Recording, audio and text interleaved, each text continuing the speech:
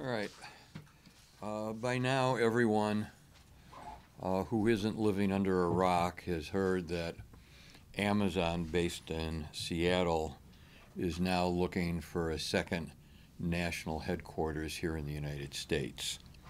They've put out an RFP for what they're referring to as HQ2, their second headquarters. And if you look at it, on two of their criteria, on the surface, it appears the city of Madison does not qualify. And I want to discuss those 2 points for starters.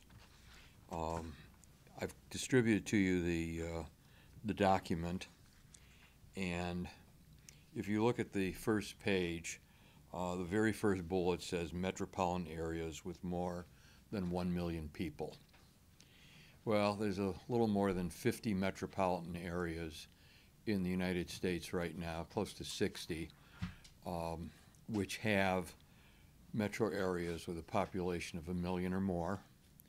And there's probably another 30 or so, like Madison, who don't quite get there. But if you look at the intent of what Amazon is doing, we think we can qualify. Our metro area has a population of 866,000 when you combine our CSA with Janesville-Beloit. There are two significant counties, Dodge and Jefferson, who are not technically in our area, but yet are right next door. And each of them have populations of about 85,000 or more, and between the two counties and the rest of the metro area, we're at 1 million. And so we're not going to let that be an impediment to making an application.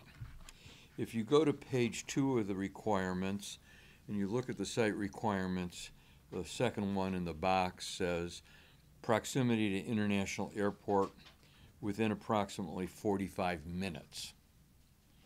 And it's true we don't have international flights out of Madison, but as we'll document in our submission, we've got a tremendous number of flights, direct flights, to 3 cities with numerous international flights, and those are Minneapolis, Detroit, and Chicago. And without counting Chicago, that gives us access to London, to Paris, to Mexico City, to Tokyo, Frankfurt, Rome, Sao Paulo, Brazil.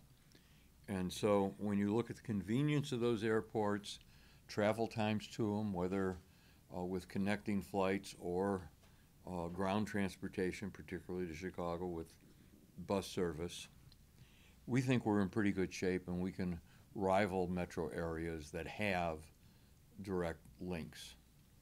Now, as you go through the application, I want to just highlight a couple of things, and I want to get to the substance of it. The second set of bullets on page 1, it could be, but doesn't have to be, an urban or downtown campus.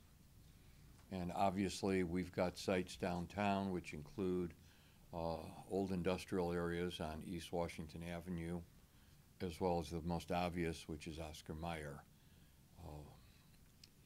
If you look at page 2, where they go into core preferences, access to mass transit, and they're looking for direct access to rail, train, subway, metro, and bus routes. And obviously, we've got one of the most viable bus systems in the United States. If you look at page 4, under capital investment, the very last sentence, also include connectivity options, sidewalks, bike lanes, trams, etc., to foster connectivity. And I'll come back to that in a moment.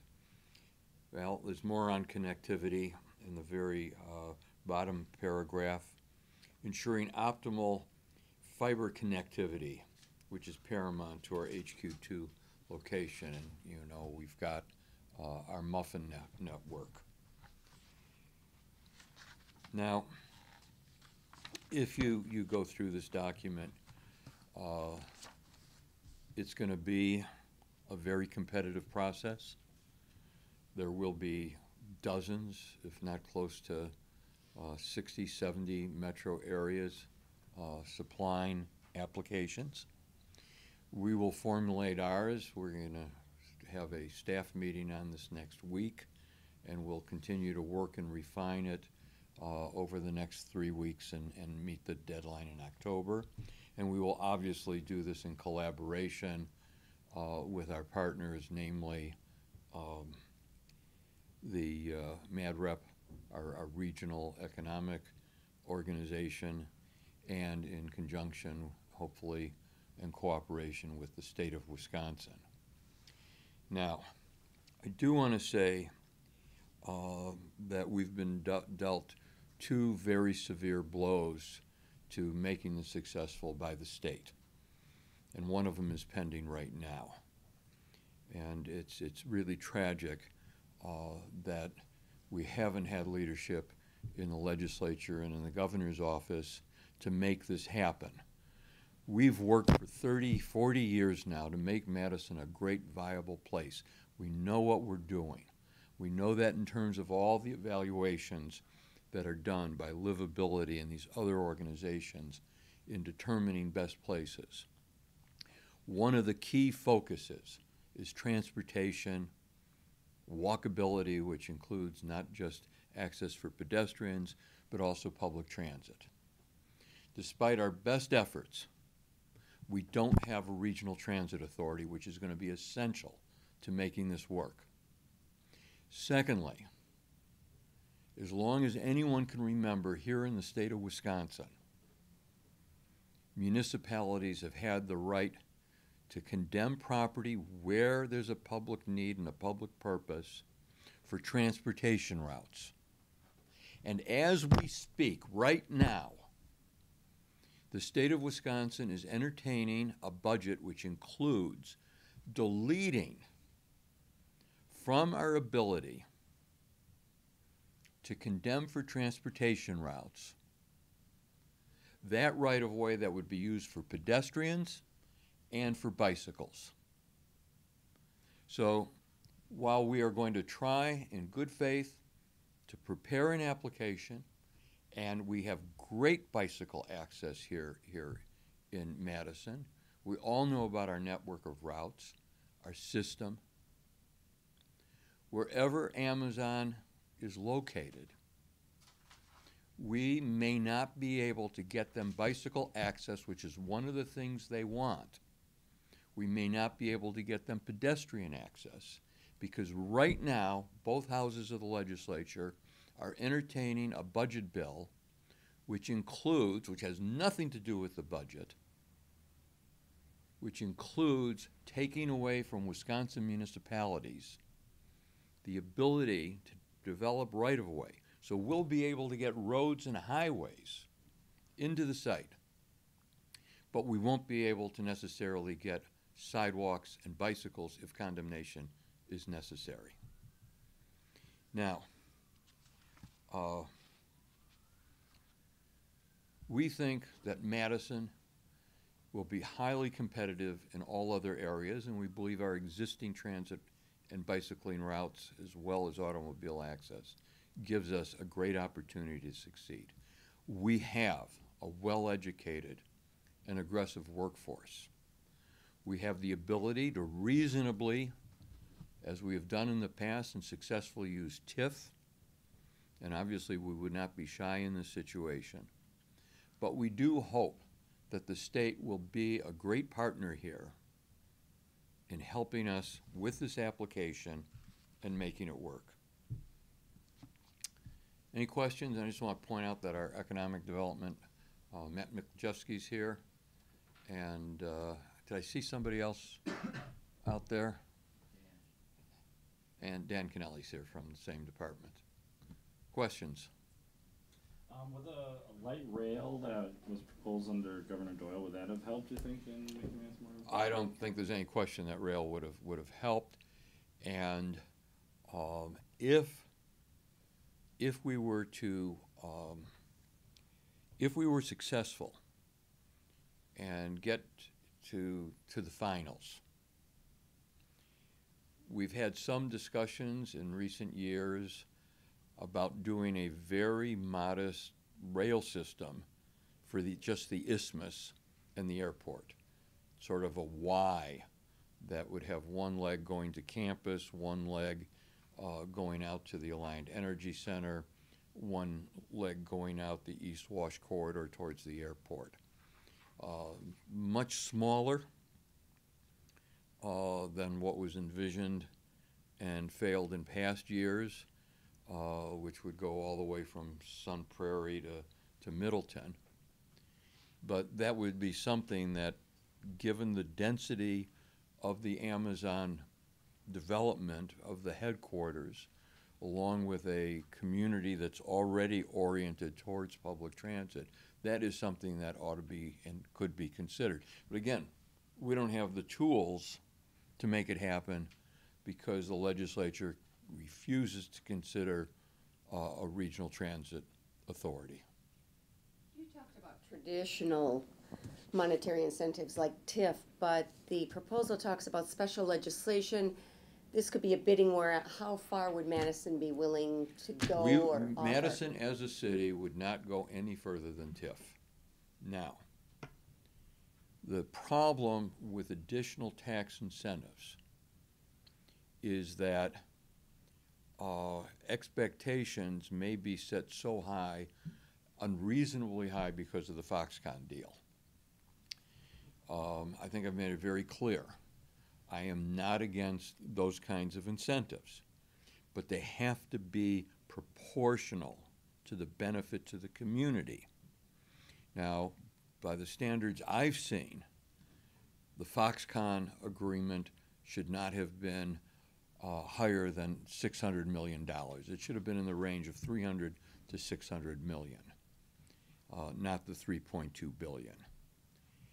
If a proposal is within those reasonable standards, and I would hope that the state, given its largesse with Foxconn, would do it here, but we certainly don't expect something of the magnitude of Foxconn, and I wouldn't want to be a party to anything that's over the top. You know, mentioning Foxconn, is there anything you've learned from the this process that you would either use or not use in a pitch to bring Amazon to Madison? What I've learned is that because something is shiny and exciting and you want it, you don't pay too much for it. A piece of gum is worth a nickel or a dime, and no matter how bad you want it, you're not going to pay $1 million for it.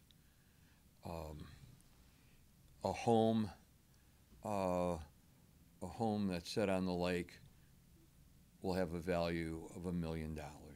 No matter how badly someone may want it, they're not going to pay $100 billion for it.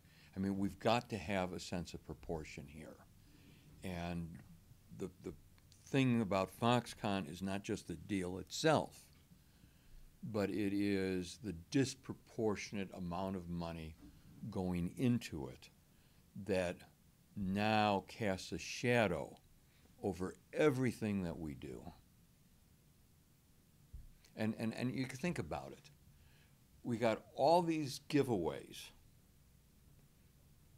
billions of dollars, but we're not willing to allow a local region to establish a transit system or bicycle access, which goes to quality of life, which is just, if not more important, to the business.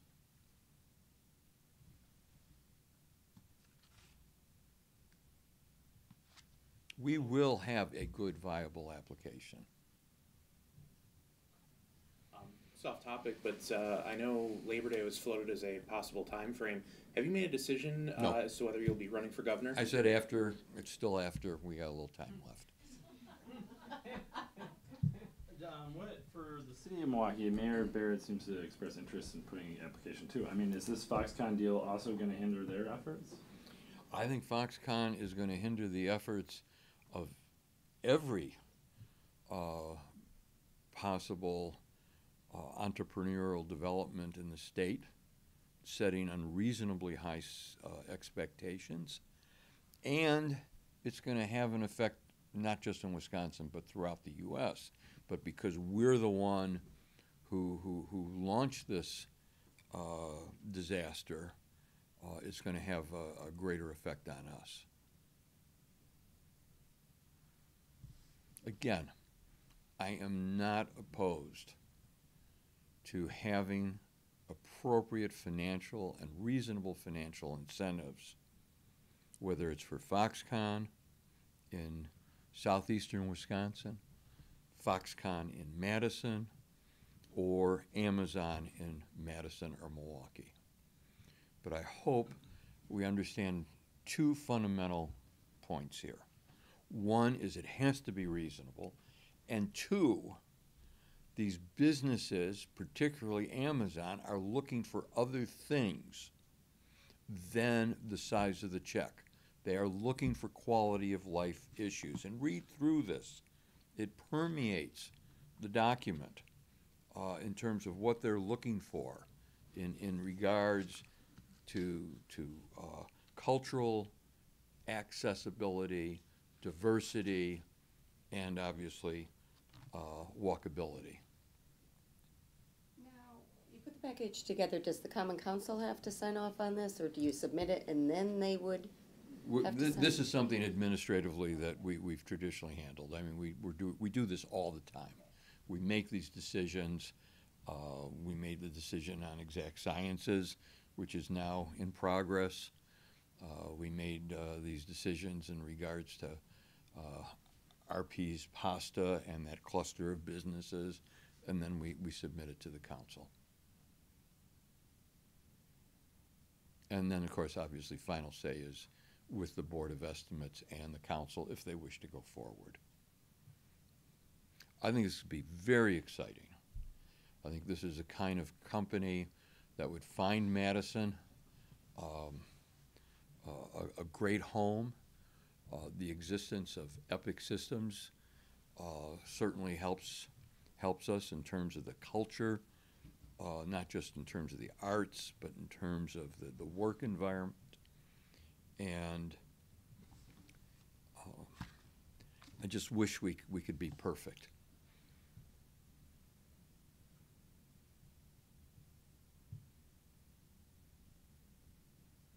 Any questions? Is that it? Cool. Thank you. And did I go into explaining the county maps? The map. So let me just explain. Our metro area. Let me just run through it. Is from top to bottom, Columbia, Dane, and Rock County, and to the left of us to the west is Iowa County. Then what's brought in when they bring in what's called the Madison Janesville combined metro area. You add two more counties. We bring in Sauk County to our northwest, and we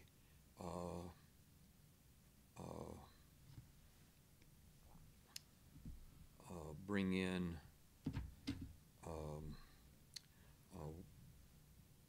excuse me. I said when I went from top to bottom, it's Dane. It's Columbia, Dane, and Greene County.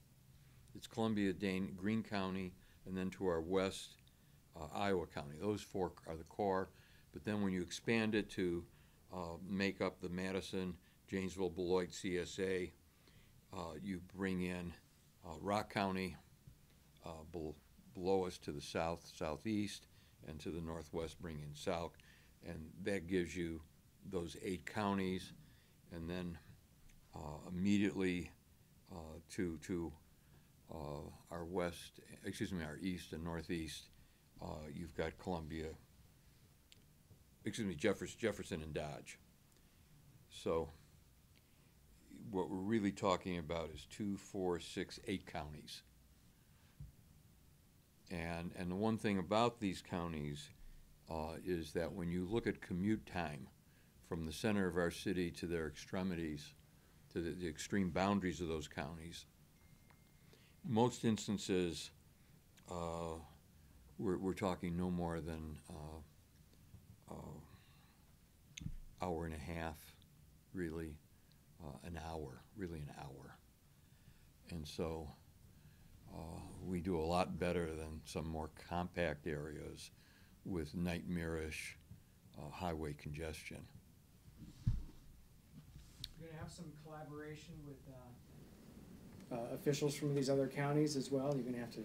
Well, we'll be talking to we'll do that through MadRep, which encompasses pretty much most of these counties that we just outlined. Our MadRep region is really Dane and seven of the 8 counties that touch on our borders. Is that like a standing committee or something? It's not a committee, it's a very active organization. Think of it about it as a regional chamber of commerce, but more focused on attracting new business than providing service to area businesses. The main core mission of MadRep is to either expand existing companies here in the region or to attract new ones. And MadRep's been around now for about almost 7 years. It was originally called Thrive, and we've had a great working relationship with them. They've been instrumental in helping us on the Oscar Mayer closing, working with the federal government in regards to various federal programs that are available to us in regards to dealing with plant closings. All right, thank you.